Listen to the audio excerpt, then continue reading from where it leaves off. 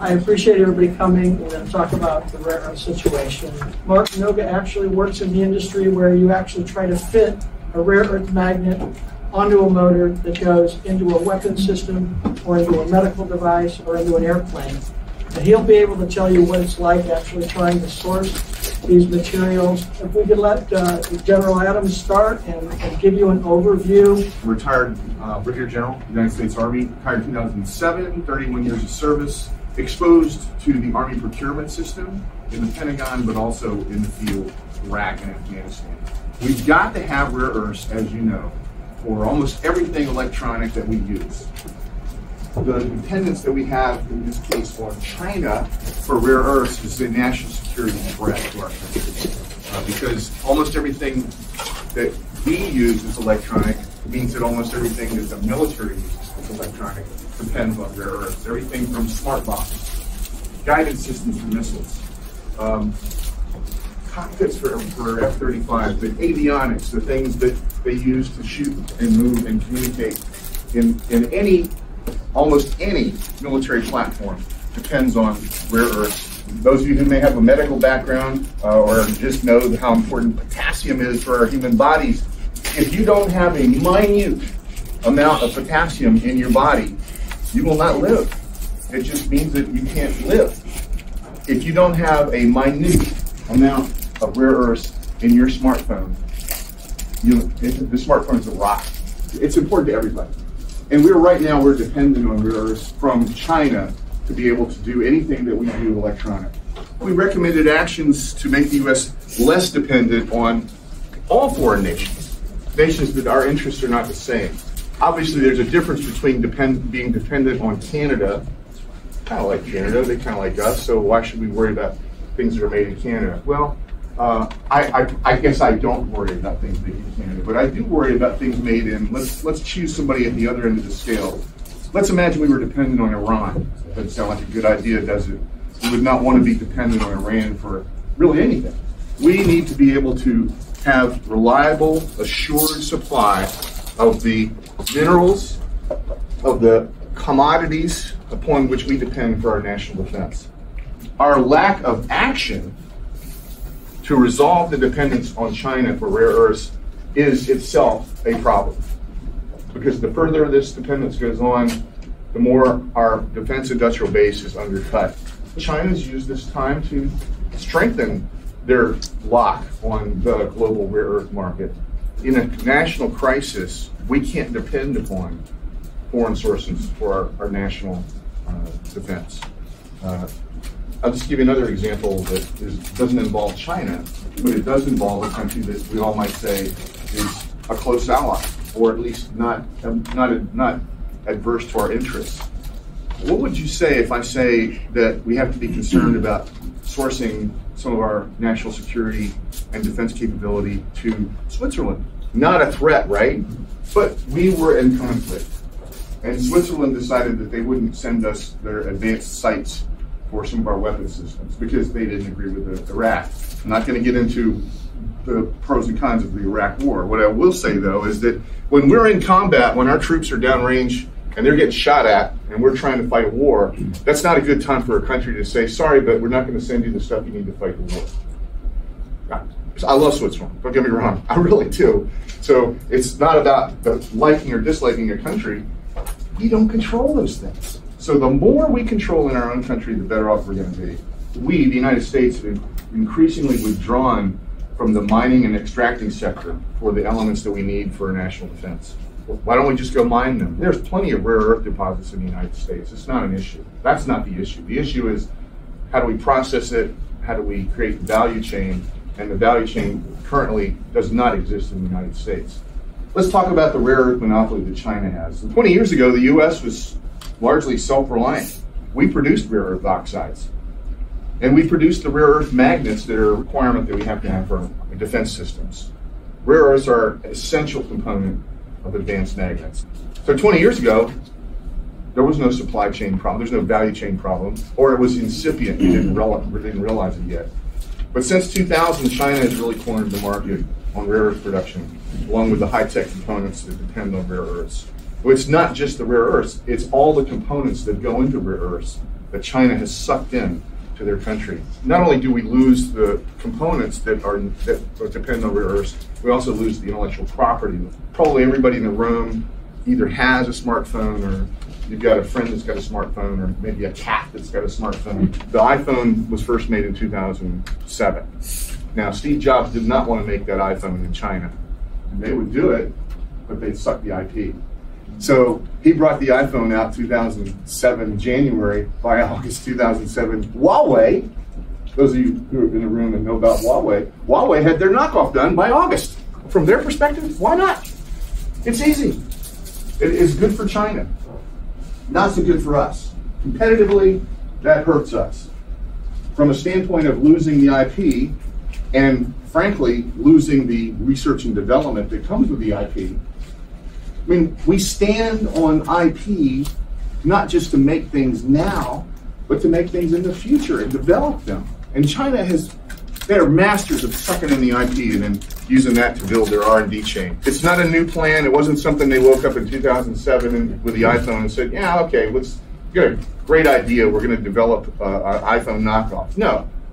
20, 30 years ago, they said, okay, the tool we're going to use is we're going to get their IP, and then we're going to make products in China. And that means not only that we're going to make products there, but we're going to know how to develop them and develop the engineering base to develop more. The bottom line on rare earths, China today has more than 90% of the global market in rare earths. That means that they've got a monopoly. If somebody wants to mine rare earths, China controls the price. They can drive that company out of business, and they've done it before. What countries have the other 10%? Japan is the only other country in the world that has a value chain, and it's not a complete value chain. And I just had an email correspondence with the equivalent of the head of the Department of Energy over there. Japan relies on China for 90% of their base rare earth metals to make the metals, alloys, and magnets. What that means is by the time Japan's done taking care of themselves, there's not an ounce of non-Chinese rare earth metal, alloy, or magnet in the rest of the world. The market is saturated with Chinese material. They essentially ship it around to a few places where they shape it, where they cut it, where they magnetize it, or they just put a sticker on it that says made in Belgium. But the truth is, Pentagon and our tech industry is 100% living off of Chinese metal. So it's a great question. The outright manipulation of the global supply chain is a strategic problem for the United States. It goes along with their hegemonic control over most of advanced manufacturing, most of technology that's made in the world, and also critical weapon component supply chains. It's dangerous for us. They're not competing on a market-based platform. They're state-owned. So the major companies in China, they may say they're private in name only, because the people that control the corporations in China are either current or former members of the People's Liberation Army or some other Chinese state-owned cooperative. No corporation is immune from China's leveraged position, regardless of its size, country of origin, or product's application. China's actually manipulated the market before. In 2010, there was a fishing dispute in what's called the Senkaku Islands, southeast of Japan. China claims it, Japan claims it. Chinese fishermen were in waters around Senkaku Islands, and they had a violent encounter with Japanese Coast Guard. Japanese Coast Guard took the Chinese fishermen and brought them to Japan, and China said, give us our fishermen back. Oh, by the way, we're going to cut off your rare earth supply chain until we get it back. Didn't last long.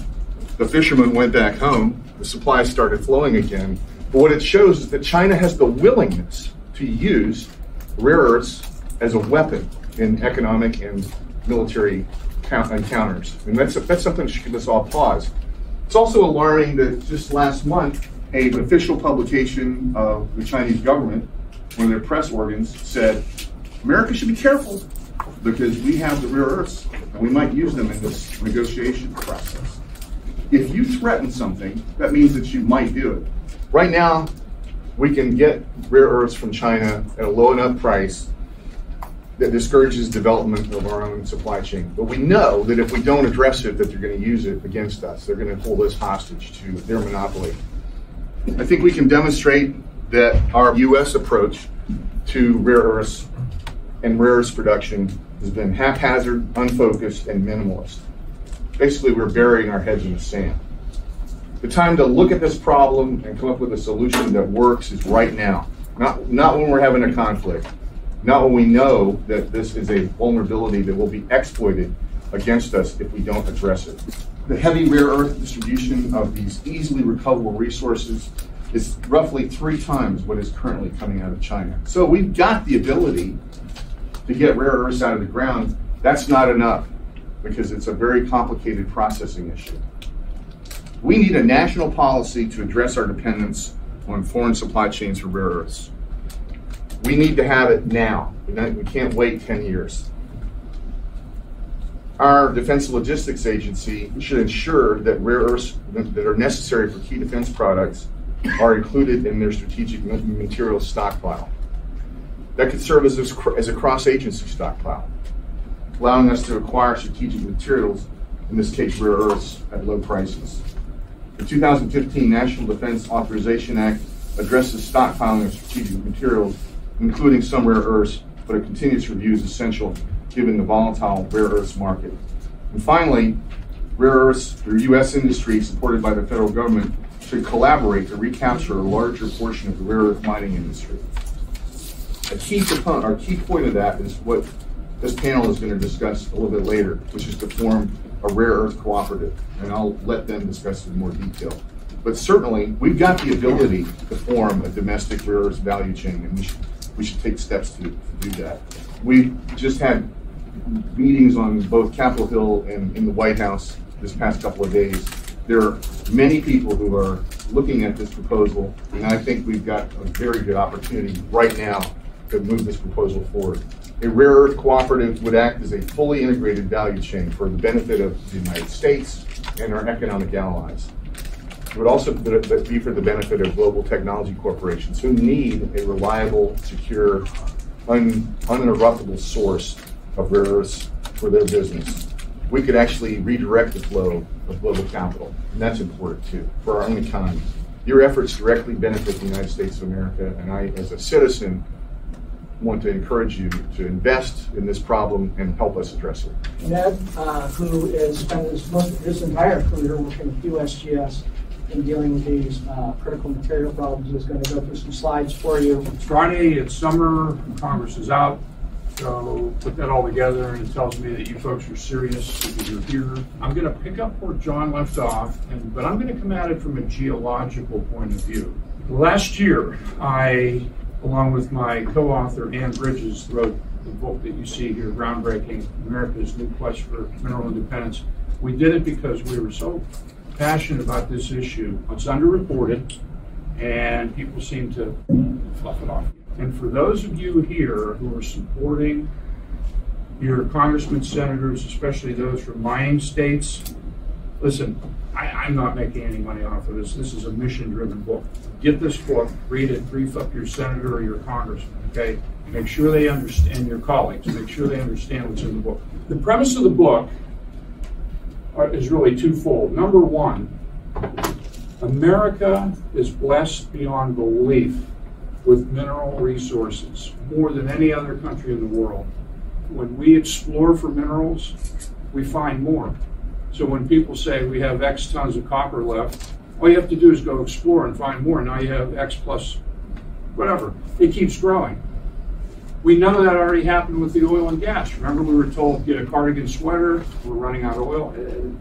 That was all fake news, geological fake news, okay? This, though, is true. We have abundant mineral resources. The other premise of the book is, believe it or not, we are importing more minerals than any other country in the world. We import from 50 countries. That's about a fourth of the world's countries. We're importing from them here. But it is a fact that this is the only country in the industrial world that just tends to shun the mineral resources. In other words, policymakers, they don't talk about that. It's almost like an embarrassment. They just downplay it to our detriment. Meanwhile, China is on a roll. They have made a stated policy of mineral dominance, And they tell you that, and when the Chinese tell you, you've got to listen. And finally, we have to reverse this silliness and do some environmentally sound mining. You know, today you can drill a hole, put hot water in, pump copper out. You don't even have to tear up like Bingham Canyon. You don't have to do that anymore. It's hard to get the message out there. You know, we're used to seeing in the 1960s, 70s, acid mine drainage commercials on TV. It's gotten into everybody's brain. It's hard to get it out of there. Worse than anything else is the fact we don't have any supply chains for what comes out of the ground. You know, if you dig up coal, you burn it, you make energy, blah, blah, blah. In the case of rare earth, when we mine it, there's no supply chain. So everything we mine has to go back to China. As General Adams said, we have plenty of rare earth in this country. There's a map. There are some of the prominent locations. There are others. They're not even all on the map. These have been identified by USGS, confirmed by the Department of Energy, and they've also been reconfirmed by state geological surveys. There's no shortage of rare earth ore bodies. There's a shortage or an inability to do something with the ore when we pull it out of the ground. We have no supply chain to make stuff. Okay. China makes stuff. We can't make stuff. If you look at the qi, or the philosophy of China, earth, wind, you've heard this before. There's even a rock group, earth, wind, and fire, and what was the other one? Soil, whatever. In China, they have the fifth one element is metal. Metal is part of their philosophy. It is deeply rooted in their DNA, their political and philosophical DNA. And they have a stated goal, pounding the table of mineral dominance. Dominance. By 2030, they're going to dominate. And here's another little secret. If they don't have it in China to mine it, they'll find it, and it'll find its way back to Beijing. Rare earths, which we used to dominate as late as the 1980s, have now become the poster child for critical minerals. It's an example of why we're getting our heads handed to us. What you don't see in the media oftentimes is that China's the largest producer. That doesn't mean they have the most. They're just the largest producer. But what you don't understand is they're also the largest importer from other parts of the world. Their middle class is exploding, and they need those things, again, to make stuff for their people. And if it keeps going on this way, there doesn't even have to be a threat to use it as a geopolitical instrument, just pure economics. They say, sorry, we need everything we produce. You get none of it. If you look at China, they're the only complete end-to-end mine-to-market supply chain. And mine-to-market means manufacturing. Again, stuff. I keep saying this word. When I say stuff, think of iPhones, electronics, flat screens, military hardware. That is what I'm talking about. There's a war of resources. It's ongoing, especially over rare earth. And what people don't realize is it started 70 years ago. You know, in 1950, the Chinese were off and running as far as rare earth. They have 5 major rare earth institutes, each one equivalent to our DOE national labs. And as they're building these institutes, we got rid of our Bureau of Mines in the 80s. We're the only industrial country in the world that has no Bureau of Mines. So we try to do something and they dash. The Australians try to build a supply chain, it gets dashed, or the Indians, or whoever. And China has a black market production that would just be the envy of any other country in the world. And they say, well, we're going to put a cap on these illegals. You know, we're going to cap them down. But really, they're in control of it. It's a gas pedal. It's a gas pedal. So, bottom line, we have a market failure. Okay? Some economists don't like that term. And I don't care if they like it or not. Use another term. It's just a semantics. The free market doesn't work because we have governments that support mining companies in other countries. It doesn't happen that way here.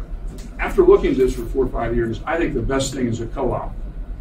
You know, you go into Florida, each citrus grower doesn't make their own orange juice. It goes into a co-op. You ever hear of Sunkist? That's a co-op.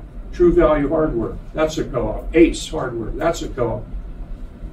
You guys will probably belong to Pentagon Federal savings alone, that's a co-op. All the credit unions are co-ops. There's co-ops everywhere. They're very successful, and they each want to attack a little market failure. They go around and they band together and they do this. So there's nothing wrong with it, and it looks like it might be the perfect solution for rare earth as a pilot program, because if it works here, it could work for other minerals. And I'll tell you, rare earth is not the only Chinese monopoly. It's not even close. Last month, the Chinese bought the specialty fluids drilling division of Cabot.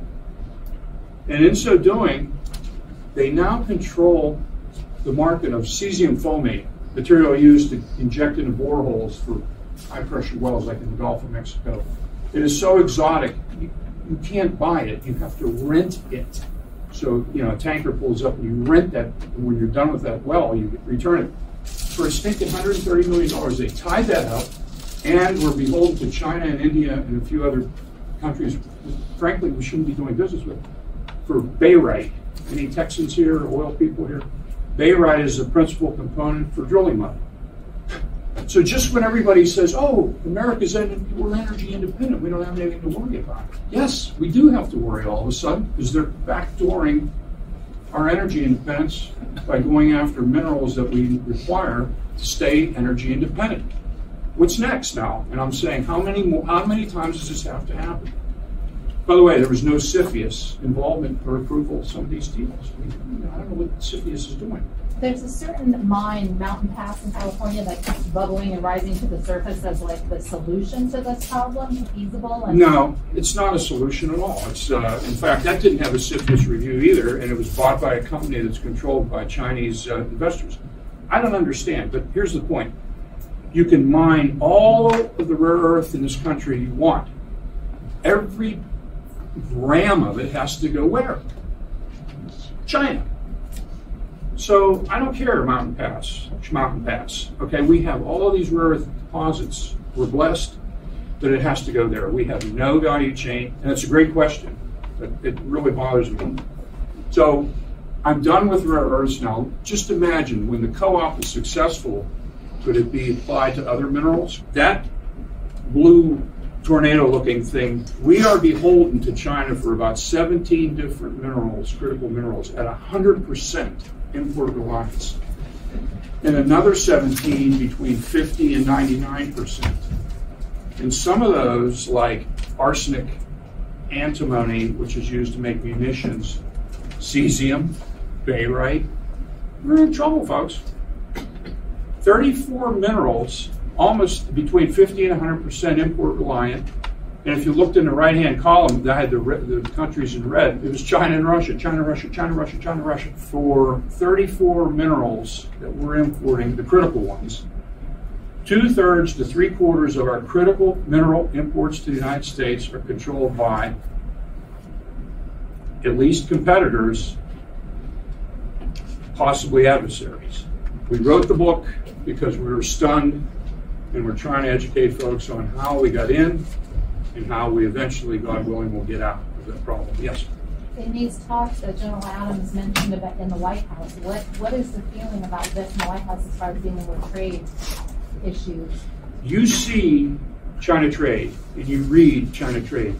You're just starting to see now mention of minerals and the term rare earth. When you see the term rare earth, it means rare earth, but think in your mind the canary in the coal mine or the poster child for the other 35 minerals that I just showed you. It's just starting to become a thing. And then the other day, what did we see? We saw G. Where did he go? He went to southern China to a rare earth manufacturing place. Why did he do that? He's signaling. In fact, Deng Xiaoping, 3 decades ago, warned us. He got up and warned us. And see, we don't listen. Deng Xiaoping said, the Middle East has oil. China has rare earth. No one listened. They were telling the truth. That was in 1992, he gave a speech. And he was telling the Western world, don't fool with us because of this situation. And here we are 30 years later, boom, we're smack into it. Is there anybody in the U.S. that's closer to making concentrate or metal or anything else? On Mountain Pass, as you said, they can only make the light half of the rare earths. And right now, they're shipping most of the inventory. They're shipping it all. I was there That's 2 all weeks they're ago. doing. Correct. And so then they're going to sell concentrates, which is essentially, dirt. They're going to start shipping dirt to China. And there's another owner of the refining assets, and they're not getting along. And when they do get along, and they put those two back together again, they'll make oxides. And I'm going to tell you right now, oxides have no meaningful technology or defense application. And so those oxides will also be shipped to China.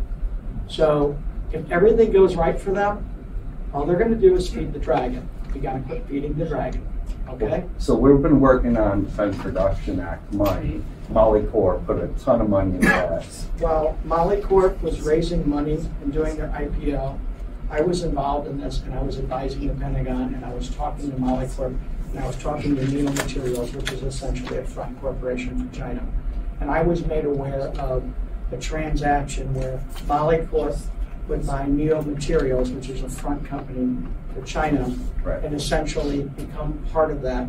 And I exposed that to the Pentagon in 2009. They didn't listen. They never had a plan to make metals in the United States. They were going to feed Neo Materials, which was formerly Magnequench, a company in Indiana. Right. It was the sole domestic producer of rare earth magnets for our guided weapon systems. So Molycorp told a great story. And the story was their entire business plan consisted of 3 letters, IPO. They got their IPO, and then they let the shareholders deal with the mess. And I don't think things are going to improve. In my slides, I'll be able to tell you, and I think you should know this. Any rare earth company that opens up outside of China and produces light rare earths can be easily bankrupt by lowering the price on just 2 elements, neodymium and praseodymium. It's the only place they make money. Right. They actually lose money on 80% of their mineral production. So if you keep looking to companies like that to solve your problem, we're never going to get out of the doghouse, and we've got a solution for this, and I want to get into that. It's my pleasure to introduce Mr. James Kennedy, one of the, if not the foremost expert on rare earths anywhere in the world today. And Jim has studied this issue for many years. He's been personally involved, and I love some of the concepts he's come up with. They make sense to me as a geologist, as a military man, and as you'll see on other panels. So Jim, why don't you take it? It's great to be here with you. This isn't a new problem. The GAO actually determined, it's in GAO reports, that rare earths are a bedrock national security issue, and they also put in writing that China can use rare earths to interrupt our procurement for weapon systems. Well, that's a national security issue screaming at you, right? Literally, it's been over a decade. There have been probably 24 bills offered, and no one's come close to solving this problem. And I'm going to tell you why. They all think it's a mining issue. So out of every single bill that's been offered, with the exception of the Rubio bill today, they all talk about mining, and they're going to get those resources to you by lowering environmental standards, lowering, human safety protections, getting more access to federal lands, which I'm not opposed to. But so, like Ned said, you open 10 new rare earth mines, you have 10 guys that are going to produce concentrates or oxides, and they're going to ship to China. The problem has been alluded to by both of the other panelists, and that is because this is not a market problem. This is market failure. And so if you approach this problem trying to solve it with traditional market mechanisms, you're going to fail, and you're going to fail because China worked into their monopolies a surety that they can challenge any market-based approach to solving the problem. The last 4 premier leaders in China were directly involved in making serious commitments to building this industry, and 2 of them had massive financial commitments. Deng Xiaoping's family ended up actually owning and controlling Magnequench. That was a $70 million asset back in the 90s. And it's mind-blowing, okay? The current man who is running the show that we're negotiating with, his family, according to Forbes, had nearly $400 million in rare earth refining and processing assets as early as 2012. What if the last two presidents of the United States were in the oil business? Okay, I mean, we got close a couple times. This is a government operating at an interest level on these minute collection of resources, and they're making a tremendous difference. They have a hyper-mercantile strategy. They use leverage. You heard the story about Steve Jobs. You heard that he had no place to go. You heard that a little company that could never cause us any trouble in the future called Huawei knocked off those phones in less than a year. Now, that same company that was leapfrogging on technology they could acquire this way is now considered by our government a national security threat for other technologies they've leapfrogged. That's the same for starter motors, for automobiles. That's the same for catalysts, for green technologies. What happened to Siemens? They were going to build all the world's wind turbines. Well, they didn't have any neodymium or praseodymium metal.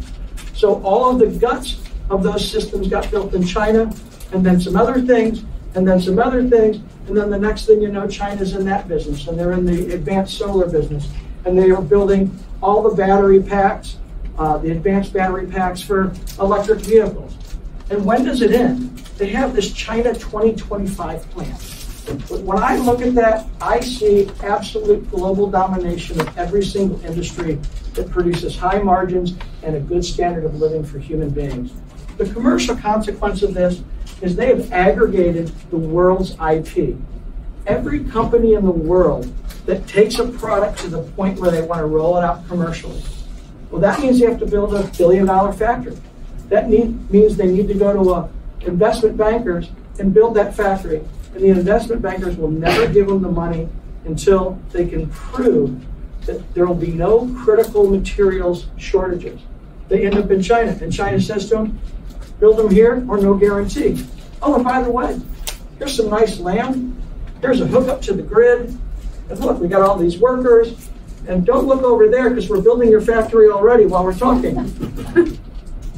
This is the consequence on the commercial side. On the military side, it's actually frightening. They control 100% of the advanced materials, critical materials that go into our weapons systems. And they're doing this, they're cultivating a dependency relationship with all Western defense contractors. We have met with the defense contractors. They're scared. They actually know that China can control their ability to deliver products. And you know what? They're not so worried about the war. Because when the war starts, they know Uncle Sam will just throw on the cap and they'll get whatever they want. You know what they're worried about? Peacetime stability of resources so their stock price doesn't take a hit. And I hate to say it like that, but it's true. The meetings we had were extremely frustrating. China literally has already launched active satellite systems and quantum computing. If you want to control weapon systems or drones or have information that's literally unhackable, that's 2 subatomic particles that can talk to each other, right? They can't intercept it. This is probably the most important thing that's going to change the world. China already has deployed a railgun. China has the largest hypersonic testing facility in the world. Space Force, they are talking about nuclear-powered weapons systems. It's in their newspaper in English, begging us to read it. All of these systems, every one of them, requires super, super highly refined, high purity, rare earth metals or post-oxides. And guess what? We can't even produce them. We want to do directed energy weapons. How are we going to build them and deploy them in the field when China essentially controls our ability to do that? There's a guy named Michael Pillsbury. Don't worry, no big deal. Wrote the best book on this you'll ever see. I recommend it to everyone here. China has a philosophy, and this philosophy is super aggressive. I pulled this from the Kutsch report. I presented this once, and people said, no way, you just made that up. No, this is the 4 highest ranking people in China, and they're essentially restating the policy of Deng Xiaoping, which says that everything about our economic endeavors is about our military endeavors. And so they call it 16 characters. And this is 4 guys saying the same thing 4 different ways. Let the civil support the military. I'm not making this up. This is in a Cox report from your Congress. In addition to their stated policies, they delivered everywhere. These guys are leading the world in basic science, IP, R&D, and this is really something you guys need to follow up on. These guys have developed or long-stage development of next-generation weapon systems, and in some places we're not even in the game. Their program of global economic domination that's largely leveraged off of this tiny group of metals is much more ambitious and farsighted than the U.S. Manhattan Project. They have 2 cities.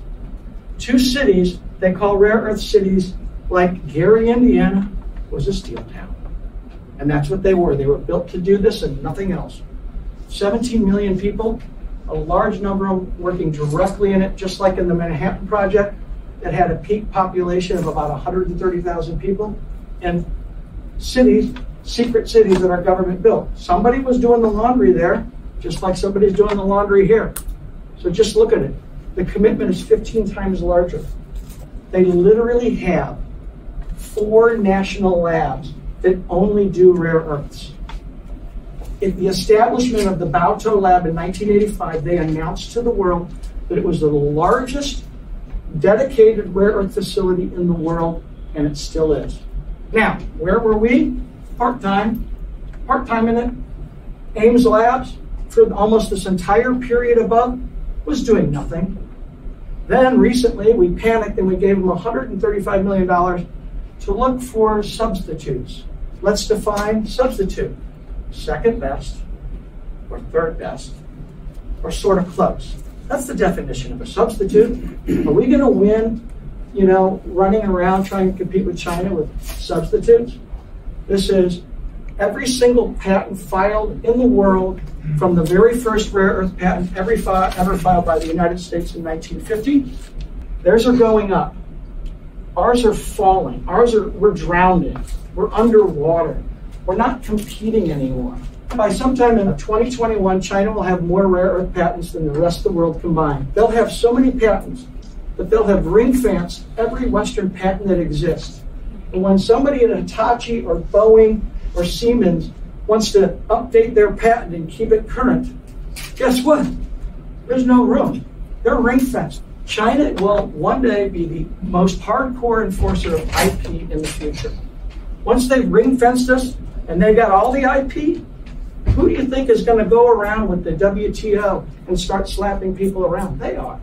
There is a new ultra-naturalistic military economic strategy. This law requires every single Chinese citizen and corporation and non-for-profit to act as a national intelligence asset.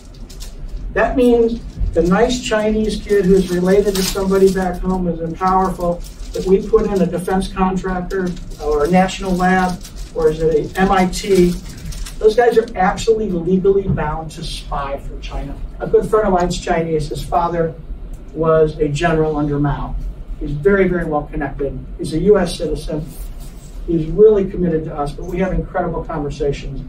And he says to me, Jim, you guys have it all wrong in the United States. You pay your spies all this money to go out and do everything. We just tell everybody they're our spy and they do it better. And it's true. I've had conversations with people from Taiwan, and they've told me that China has communicated to them that they are Chinese citizens because they're of Chinese descent. And these people are saying to me, Jim, they really believe that, and that follows us, even if I become an American citizen. As far as they're concerned, I have an obligation back to China. Now, they're going to be great citizens, they are, but that's how arrogant the system is. The way this thing is structured, it is designed to collapse anybody who challenges it. And their official stated capacity, not what they produce, their official stated capacity is 2 times what they currently make.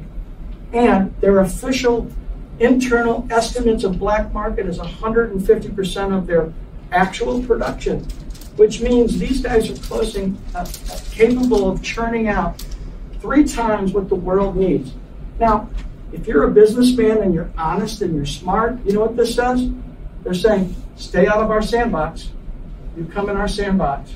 You're not getting sand in the eye, you're going to eat sand. This is a clear message not to come into their sandbox, and their sandbox is rare earths.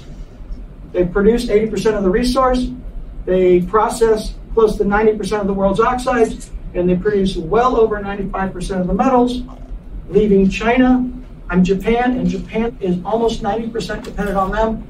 That means nobody, and I mean nobody other than Japan, is getting non-Chinese metal. We're all getting it. It doesn't matter if it comes from Belgium, Belgrade, it doesn't matter. We have a speaker here who actually works in the industry. Mark Noga is going to come up and let you guys know what it's actually like trying to fit rare earth magnets into a system for a defense application or a medical application or a prototype weapon. My name is Mark Noga. I've been in the motor industry from 1993 till present. The electric motor industry is a pretty small niche. However, it's a $22.5 billion business. At least the segment that we refer to is the DC motor business. This doesn't include AC motors. It doesn't include anything except for wound field and permanent magnet DC motors. So looking forward, permanent magnets will be the lion's share of DC motors. Wound field is kind of old technology. Of that $22.5 billion chunk of worldwide sales, it's Asia Pacific, US, and Europe that dominate. Magnets in these motors are where we find the rare earth materials, right? It used to be back in the 90s and the 80s, ceramic magnets, ferrite magnets, they were the norm. And in fact, you still see them quite a bit. If it's an analog brake motor in your car, power seats, window lift motors, things of that nature, those are going to be super cheap ceramic magnet stuff, and they're great. However, those magnets are probably 4 megagauss Oersted energy products. Meanwhile, samarium cobalt magnets are 32 megagauss Oersteds. Neodymium is 48 to 52 megagauss Oersteds. So we're talking, those units don't mean anything to you, but you're talking 8 to 10 plus times the energy product out of these rare earth magnets as opposed to these ferrite magnets. And what happens with that is we can make our motors much smaller, much more power dense, much lighter, and that becomes super attractive in newer applications. You might not find an automotive manufacturer willing to spend that kind of premium for high-powered motorized components, but you certainly will find aerospace and defense customers wanting to pay this kind of money. And as motor designers and motor manufacturers, we don't particularly care where we get this material, how it's happening, all the things that Jim and everyone else here is talking about. We just care that we can acquire it. I've already mentioned just in conversation, window lift motors, analog brake motors, power seat motors. If we look at, and those are the ones that don't use rare earths necessarily, if we look at what we're doing right now in our business, almost every single motor that we propose to our customers looking forward uses rare earth magnets. There's not a, if it goes on an airplane, if it goes in a military robot, if it goes in a defense system, it's going to use either neo or samarium magnets. So rare earths might not mean a lot to people here, or perhaps it means a ton to you because that's your world and you love it. To me, all it means is how strong is the magnet. And I don't use ferrite magnets anymore. Personally, this year alone, I've worked on ERGM-LRS, ARGM, Hellfire, Taurus missile, Joint Strike Fighter, motors for guiding missile, for the missile fin actuation. That's GMLRS, ARGM, and Hellfire, Taurus, fuel pump actuator, Joint Strike Fighter, weapons eject systems, where a motor drives a canister that fills up to a certain PSI and then blasts the missile off of the aircraft as opposed to pyrotechnics that used to do it. They're everywhere for us. Previously, there were workarounds. It's called waivers, you guys, no waivers? Sorry. Well, we don't care how we got our magnets as long as they were legal. the way to get ITAR compliant material is we would give our magnet vendors a drawing, then the magnet vendor would sanitize that drawing, they would send that drawing to China, and China would provide, let's say the magnet was, looked like this. They would create a drawing that looked like this, and the magnet would come in like this, and then get to the United States, and we'd cut it off, and that would look like that, right?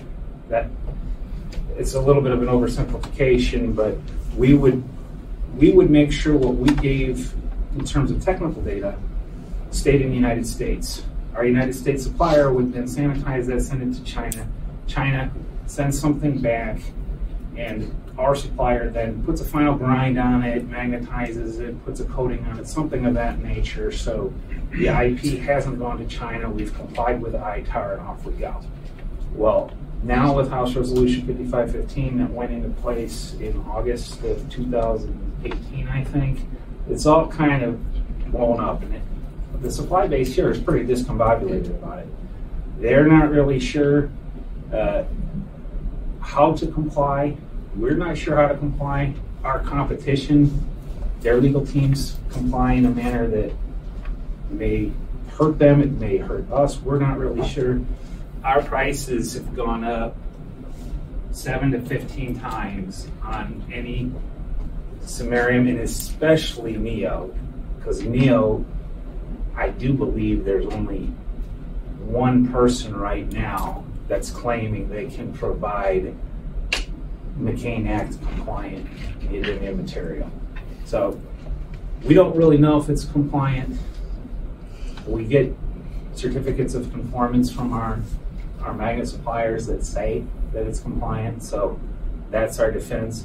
But without either a waiver from the Secretary of Defense or the McCain Act compliant rare earth magnets, we are dead in the water. And those rare earth magnets that are McCain Act compliant are 7 to 15 times more expensive, and it takes us longer to get them.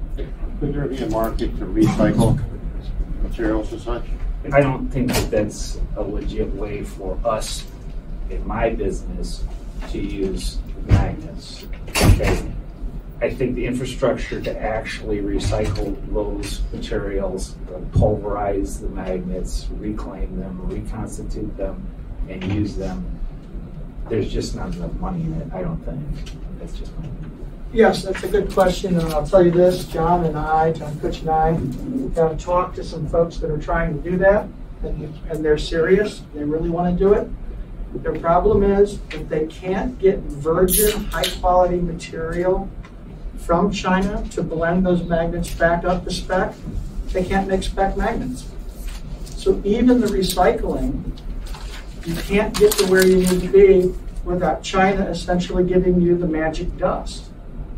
And you know, it's so wonderful that Mark could come here, because a lot of folks aren't willing to actually say where the problems are, because a lot of folks are the guys that are getting waivers that they know, or they know the sourcing's not good, but where he's at in the industry, he feels like he can tell you, he thinks it's important to get this problem fixed. China has built in offensive and defensive mechanisms into their monopoly that can attack anybody trying to come into this space at many levels.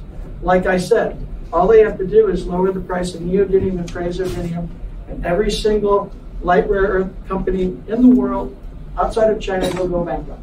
By the way, since 2010, 400 junior rare earth mining companies have gone bankrupt. This is exactly what comes out of Mountain Pass. It has none of these. And when you get these, you get this little booger right here, okay? Thorium. And I'm going to tell you a little secret about the rare earth supply chain. Historically, every single bit of rare earths in the world were a byproduct of some other commodity that was mined. And it all had this. And then when Mountain Pass opened up, their only business was selling lanthanum to the petroleum industry. And they weren't even in this business. They weren't a player. Now, when they spun their IPO, they made everybody think they were these guys. They were never these guys. So what happens? Molycorp comes into business.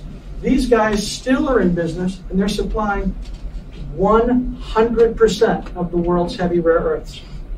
And then something happens. In 1980, the NRC and the IAEA got together and they wanted to solve what they considered to be proliferation issues. They wanted to control the movement of uranium or plutonium. So they went out and they got a uranium mining law, and they said, let's apply this uranium mining law to every mine in the world. And when they did that, nobody could see it at the time, because this is 1980. And the neodymium iron boron magnet hadn't even been invented yet. No one could see it. But in 1980, they created a law that, through the regulations designed for uranium mining, put every single one of these byproduct producers out of business. They couldn't keep mining titanium and selling monazite, because when they took their titanium out, their monazite was legally a concentrated material, and monazite contains thorium. So what happens? They said, this is a liability, and if we do anything with this, we're going to go out of business. So you know what they did? Open up the ground they just mined, put it back in, get a truck, dump some dirt on it. That's what they do. They spend money burying this stuff and getting it back below background radiation. And this is true for the guys that produce phosphates for fertilizer and iron ore mines.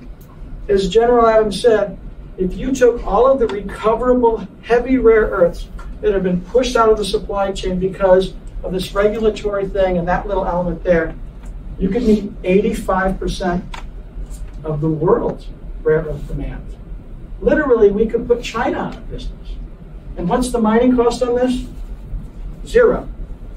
So, when I went to the Pentagon in 2009, I wanted to propose a solution to solve it. And the solution starts with this. The solution starts with uninterruptible flow of resources. Because if you're going to build a $5 billion metallurgical facility to make metals, alloys, magnets, garnets, and other post-oxide materials, and somebody can shut you down, you've got a $5 billion lemon, and nobody wants that much lemonade. So, job number one, uninterruptible. Job two, how do we get enough money to build a facility that can challenge two cities? 17 million people working on this. China actually internally consumes 75% of all the world's finished rare earth products. So that means if we got every single country in the world and every corporation that needed rare earths, and we got them all to work with us tomorrow, they'd have 3/4, and we'd have to compete with them with 25%. So we have to beat them with 1/3 of scale, and that's the best game we've got. How do we do that? Well, we solve it like we've solved every single market failure in this country for the last 230 years. That's by creating a cooperative, like an old farmer co-op. First farmer co-op was created by Congress. Congress creates and authorizes every co-op that operates and continues to operate in the United States, including your credit union, your rural electric. Congress is the only body that can give an antitrust exemption.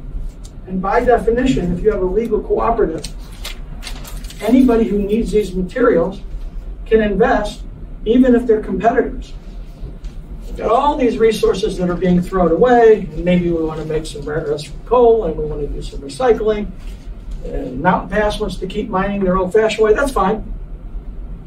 But we need an uninterruptible flow, which means we've got a thorium problem we have to deal with.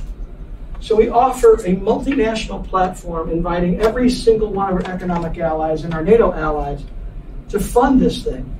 And because it's a cooperative, they own it, they manage it, they run it. There's no government involvement. There's no subsidies. These guys own the offtake in proportion to their investment. That means if Toshiba put in 10% of the money, Toshiba gets 10% of the output.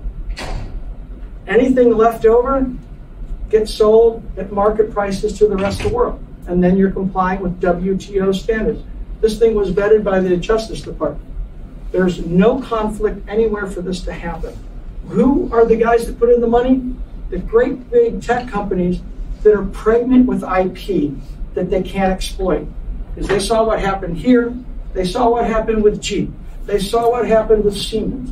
So they really want to get in bed with China again and give them their technology? No. They're literally pregnant with new IP. And the only way they can exploit it is if we can create for them an environment where it's safe. Think about this. The United States and the world, the only other guaranteed source of uninterruptible, low-cost, high-tech metals. We get them to come here with their next stage of IP where it's safe. We create the haven. We get their manufacturer. We get them to come here and revitalize our cities. This is a very powerful thing. And we've talked to people at JOGMEC. We've talked to people at CORS. I've had extensive relationships with the heads, the last two heads of the European Union's Rare Earth Commission. They need a solution. We can provide the solution. And the solution will put the United States back on the center of the board again. And if we're back on the center of the board again, and people are doing things in here, and customers out here are doing great with their new products, and they want to do new products, maybe we'll start ramping up that IP again. This is the only way back into the game. Now, everybody should be going, oh, but Jim, what do you do with that thorium? Well, thorium comes out of the rare earths, and then another privately funded and operated entity that is very interested in developing thorium takes over the responsibility. Every time I sell a kilo of neodymium, 8 cents goes in here for the long-term storage of thorium. How hard is it to store thorium? It's an alpha emitter. John's going to talk to you more about that. But there are sovereign entities and there are sovereign wealth funds that are very, very interested in having an international platform to develop industrial products, medical products, and mostly energy from thorium. If we do this, and we're now the new center of the world for this, you're going to have universities hooking up to this, you're going to have DOD, ARPA, DARPA, you're going to have corporations move their research labs really close to this thing, you're going to have your fabricators, you're going to have people like Mark, who now have a place to go. Mark's company could say, hey, we don't have enough capital to be an owner of the cooperative, but we want to sit right out here and we want to fabricate. That's okay. Is it going to take some initial investment on the part of the government? No. Our government, unfortunately, let me tell you a sad story. That's sad story. Stop right there. The Japanese government has invested over $1.5 billion trying to solve the problem. The EU has a budget of $1.5 billion to solve the problem. Russia publicly announced they were going to spend over $1 billion to solve the problem. You know how much the United States has spent to solve this problem? Collectively, $150 million, the majority of it for looking for alternatives, those sneaky elements we haven't found yet. This is the problem. We haven't even taken this serious, and our own GAO has classified this as a bedrock national security issue. But it doesn't require any federal funding. No federal funding, but other governments like the Japanese government have said they would put money into this. They would walk us around to their industries and tell their industries, you need to be part of this. So how does that play out then with your last slide? You had kind of, we're going to have this in the United States, but all the investors are coming from these other countries, and you're talking about more than mining. You're talking about building up a whole supply chain that's going to have a lot of IP. How does that remain property of the United States in any way, shape, or form? It's not property. The owners, everybody who invests in this owns it. Right. So where's the U.S. stake in it? The U.S. stake in it? Yeah. Well, we have a national security issue that gets solved. It's located in the U.S. Yeah, is it just because we're donating the land? The reason we're the best host for this is because we have a good, I mean, despite Ned's concern, we still have a pretty healthy mining economy, and it is kicking off enough what is currently thrown away, recoverable rare earths, that we can fuel this thing and you could never interrupt the input flow. Europe can't do that. They don't have enough mining. First of all, this all came about because of thorium. Had all these regulations. The U.S. government put all these regulations on all these other guys. Is that right? That's correct. And if thorium hadn't been, if Unduly regulated. if they just missed it, then we'd been okay. We would still have metal making in the United States, and China would not Okay, have so now what you're technology. doing is you're putting together, you can call it a co-op. I would call it a co-op across the world.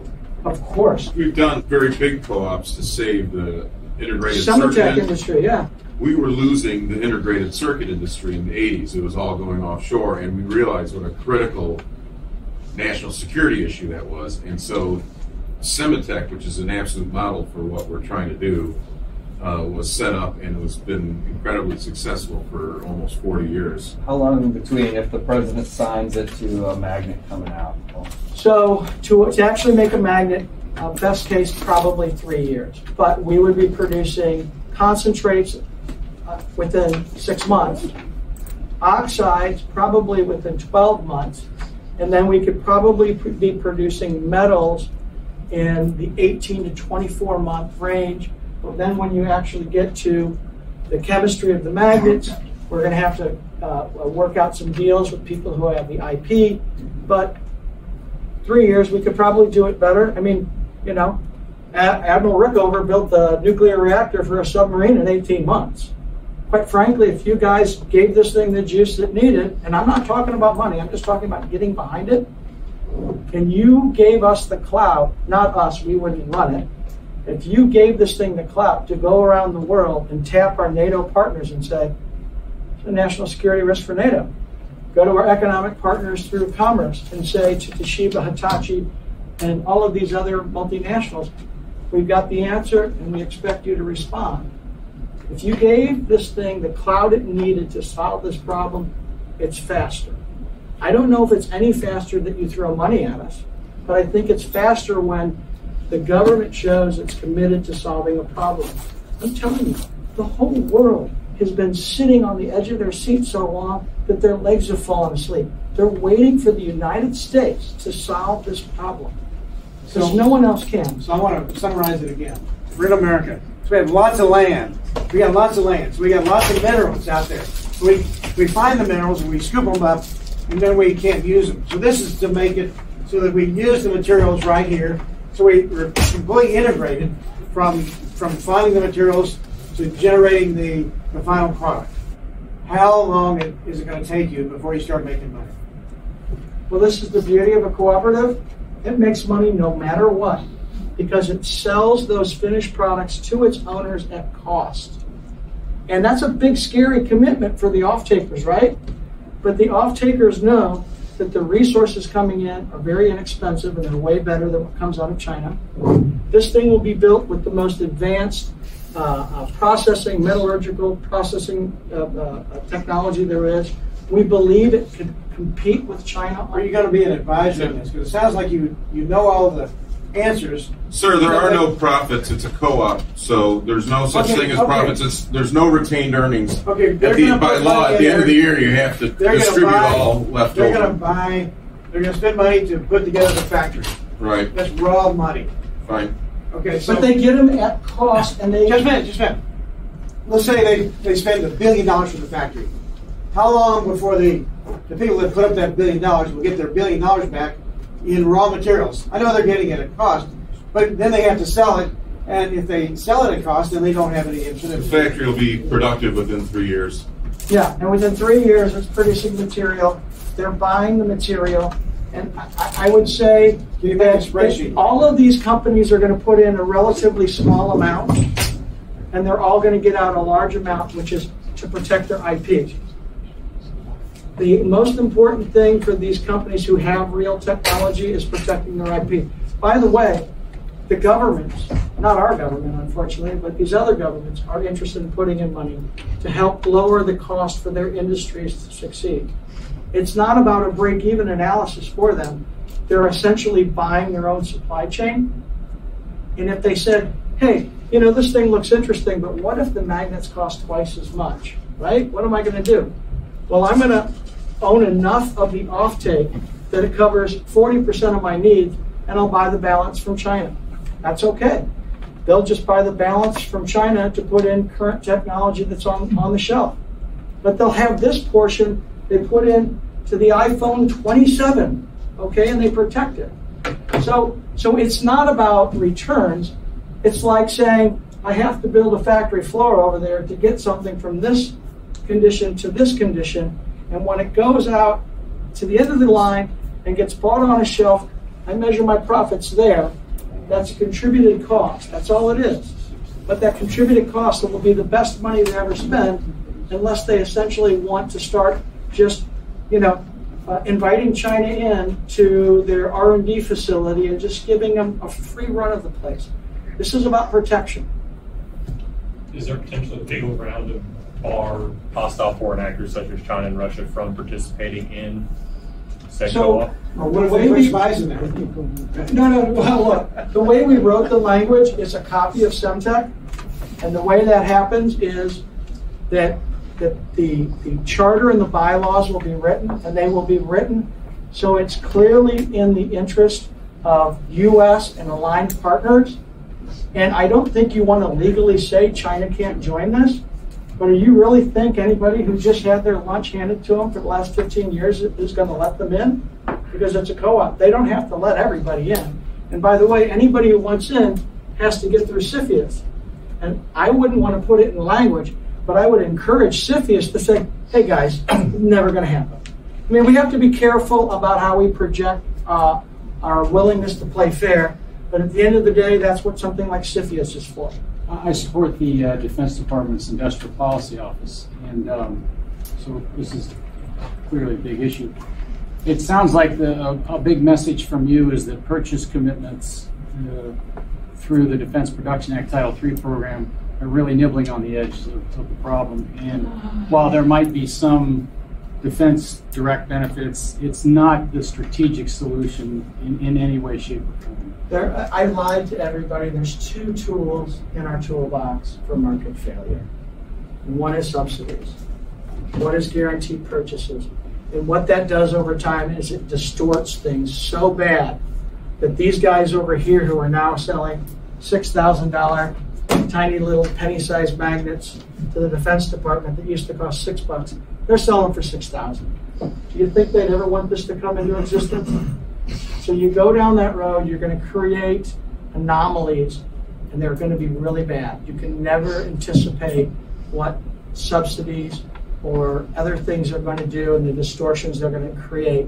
The second you promise somebody that they're going to now be making 300% on very low, these things, right, you're going to have a political opponent that will never go away. Yeah. There's a better solution in the near term, because in the long term, the better this thing works and the more democratic it is for its owners, the more powerful this thing's going to be. Imagine if you're a tech company and you're sitting outside this, and they all get it at cost, and you're paying market. Imagine these guys have automatic better access to the heavy rare earths that are coming at 3 times the rate they come out of China. They can now develop new technology that wasn't commercial before. You're sitting out here, you're never going to see that material. Just imagine sitting out here knowing that these guys have an uninterruptible flow and you don't. You're going to want to be in. As soon as this thing gets 2 or 3 big players in it, everyone's going to be scared to death to be out of it if they believe it's going to be fair and legal and democratic for the owners. If there's somebody over here making $6,000 magnets that should cost $6 and causing distortions and politically lobbying to hurt this thing and blocking it from doing things it should be doing, you're just going to create an ugly animal, right? It's going to have too many heads. We'll never cut them all off. My name is Shigeaki from JOGMEC. Yes. And so I wonder, do you have any idea, to connect your new cooperative ideas with other potential gas producers such as Australia, Canada, and Brazil? Because as you mentioned, JOGMEC has invested in Australian mining projects. I've had a relationship with JOGMEC for some time, and I've had a much more formal relationship with AIST and Toshish Takagi and his predecessor. We spent a lot of time on this. Our goal is to create an uninterruptible flow of material. Our goal is we've had discussions. We have a letter from AIST saying they're interested in this. They will participate. I've had discussions with the two last heads of the EU's Commission on Rare Earths. They are very interested in this because they're spending 99.9% of their rare earth solution money on recycling, and the recycling products can't meet anything at market, and they tend to be under spec. They're realizing it's an unsustainable path until you get virgin material, and so we can solve their problem. We can solve Japan's problem. Japan, the country could own this. Every single big tech company in Japan could own a percentage of it, and guaranteed uninterruptible flow in perpetuity. So, and that's our goal. Our goal is we have to have a multinational platform. It's 3-to-1. They have 75%, and if every one of us works together, all we can get to is 25. But if we get to 25, then the cooperative owners agree that they should do their own R&D, and they apply 5% of their funds to internal R&D, maybe we can get back on that roadmap to leading. So yes, Japan is a very, very important potential partner for us. And with I mean that so Australia has already produced their own rare earth, and so I understand that such as for example Canada and Brazil has a potential of rare earth deposits. So there is a possibility to make a global supply chain in free market countries. So right. Can your idea be connected such as global free trade system? Absolutely.